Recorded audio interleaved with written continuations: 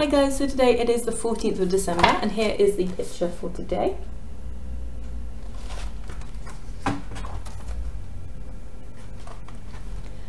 Even before the child's forefinger had time to unfold. The next day Joachim woke up before Mama and Papa. He sat up in bed. Only 10 days left till Christmas Eve. What was going to happen to Elizabeth, the angel ethereal, and all the others who were going to Bethlehem? Before he managed to open the advent calendar, Mama and Papa were in his room. "Let's get going," said Papa. Under his arm he had 2 large atlases. Joachim opened the door with the number 14 on it. The folded piece of paper fell down into the bed, and they saw a picture of a raft with people, animals and angels on it. They sat on the edge of the bed. That day it was Joachim's turn to read. Isaac. Towards the end of the 9th century, a strange raft was sailing on the River Po in the direction of the Adriatic Sea to the east. The country they were sailing through was called Lombardy. On the raft stood a small flock of sheep, bleating crossly because they were not allowed to drink the river water. The smallest sheep was scuttling to and fro, so that a little bell hanging round its woolly neck was tinkling. 2 wise men were pointing at objects around them and saying wise words about the beautiful country they were sailing through. After a long discussion about the blessings of oranges and dates, they agreed that God could not have created a better world, at least not in 6 days. At the back of the raft stood a man in Roman clothes, steering with a long oar. Such clothes had not been long out of fashion. He was talking to a small girl who was holding a piece of cardboard in her hands. On one side was written, "To Bethlehem." On the other was a picture of a young woman with long fair hair. Most conspicuous were 2 angels standing forwards on the raft, beating their wings to stop the boat drifting towards the riverbank. This was long before riverboats were equipped with propellers. Now and again the cherub Imperial turned to the others and praised the beauty of the landscape they were sailing through. "Wonderful!" he called out. "Nothing but glory and joy. It's just like on the 5th day when God saw everything that he had made, and behold, it was very good." Once or twice somebody on the shore noticed them, but the raft was revealed for only a brief second. That's because it wasn't just sailing down the valley of the Po, it was sailing down through history too, crossing the tidal wave of the age. When a little child stood on the bank of the river and pointed at the strange raft, it disappeared even before the child's forefinger had time to unfold. So perhaps it was only a reflection. They passed old Roman bridges and buildings, theatres, temples and aqueducts. The angel ethereal pointed out all the churches. "I was often in this area as a young man," Quirinius told them. He stared down at the long oar in the water. "But that was a very long time ago. Or the opposite, of course. I mean, it's still a good while before we get there. Dixie!" Elizabeth realized he was talking about the Roman period, when there were Roman soldiers nearly everywhere in the world. "What did it look like here then?" she asked. "The Roman theatres are still standing, the orange trees as well, and the red poppies along the river bank, but nobody had heard about Jesus. What's new are all the churches and monasteries, priests and monks. Dixie, Dixie!" Before long, Joshua pointed at the river bank. "We'll land over there." Quirinius tried to steer the raft towards land, and was helped by the 2 angels who beat their wings energetically. While Joshua the shepherd drew the raft up to a tree with his crook, the angel ethereal said a few warning words to the cherub imp. "If we meet any people, you must be sure to remember to say, 'Fear not,' in a gentle angel voice, so that they will not be afraid. We're only visiting, so it's important that we behave properly." All the pilgrims alighted from the raft, those on 2 legs, those on 4, and those with wings on their shoulders. They passed a country church and turned uphill through the countryside. The towns were not very large at this period, but soon they were approaching one of the largest. Ethereal told them it was called Padua. Just before they sped through the town gate, they caught sight of a man in a blue tunic. He was sitting on a stone with his head in his hands.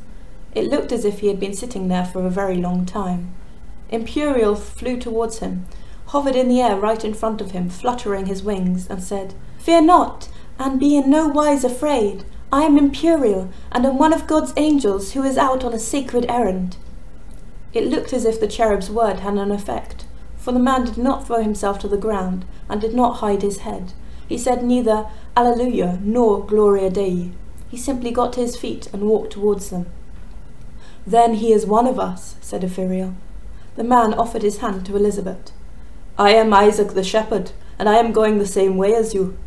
That made it easier to guide the 6 sheep through Padua. Altogether there were 15 of them, going at such a speed that the few people who were out in the streets didn't have time to look at them before they vanished. The pilgrims only just managed to see the inhabitants of the town too. When they glimpsed an early riser, the man or woman disappeared in the next instant, perhaps to be replaced by a different man or woman. Elizabeth thought they were in the town for only half a minute, but in fact the strange pilgrimage haunted the streets of Padua for 7 or 8 long years. For that half minute consisted of 30 brief seconds, and those 30 brief seconds were divided between all those 7 or 8 years. Ancient accounts tell us that there was never so much talk of angels in Padua as during those magic years from 804 to 811. Now and then someone or other thought they had seen something strange in the streets. Could it have been a procession of angels who had swept through the town? Outside the town walls they stopped in front of a small monastery. "Strange to see a Roman town again," said Quirinius. "I wonder who's the emperor now?" Ephiriel looked at his angel watch. "It's exactly 800 years after Christ. On Christmas year this day, Charles the Great will be crowned Emperor of Rome." "Then we'll soon be starting on a new century," said Joshua. He struck his shepherd's crook against the monastery wall. "To Bethlehem! To Bethlehem!" Papa opened the atlas, pointed out the River Po, and found the town of Padua. Then he turned the pages backwards or forwards and tried to trace with his finger the long distance the pilgrims had run. "Here's Halden," he began. "Then they came down to the big lake in Sweden. That must be Vänern. From there they hurried south through Sweden to Kungälv, Gothenburg, Halmstad and Lund. They rode across to Kiruna and visited Copenhagen. Yes, I can find it all. They arrived in Fön and sprang through Odense. They were ferried across a strip of water called Little Belt to Jutland. There they passed the towns of Kolding and Flensburg." "They travelled backwards in history as well," said Mamma, but Papa merely went on following the path they had run, with his finger on the map. "Here's Hamburg. Then Elizabeth was left lying in the market in Hanover. Yes, here. And here's Hamlin, the town that had broken its solemn promise to the rat-catcher." "You broke a solemn promise too," interrupted Joachim. "You opened my secret box." Papa continued. "Further south is Paderborn. This is where the cherub imperial flew down in spirals from the church tower. From there they ran to Cologne and continued up the valley of the Rhine. And the angel imperial was quite right. It's wonderfully beautiful there." "That was during the 13th century," said Mamma. "Wait a bit," said Papa. "I want to follow the whole route. In Mainz they met Balthasar, then it was Worms and Basel. Today Basel is in Switzerland." "But Elizabeth was there in the 12th century," said Mamma. Papa went on searching with his finger. "Here's Lake Bier and Lake Geneva. I found a little place called Martigny. This is a good map. Through the St. Bernard Pass, yes. Today there are tunnels all over the place. Down through Valley d'Aosta to Lombardy and the Valley of the Po." "Bravo," said Mamma. "But they're travelling down through history as well. I think that journey is an even stranger one to think about." "But that's only something he's invented," said Papa, looking up from his map. "I think it's quite true," said Joachim. "Yes, who knows," said Mamma. Papa only shook his head. "Now I wonder which route they're going to take." "Goodness, it's 8 o'clock!" exclaimed Mamma. There was a bit of squabbling because they were so short of time. Joachim thought there was nothing worse. As he ran to school, many strange names were buzzing in his head. Now he had seen all those places on the map. At school, they had started to rehearse a nativity play. Joachim's class would be putting it on in the gym on the last school day before Christmas. Joachim was going to be the second shepherd. And that is the end of chapter 14. See you guys tomorrow. Bye.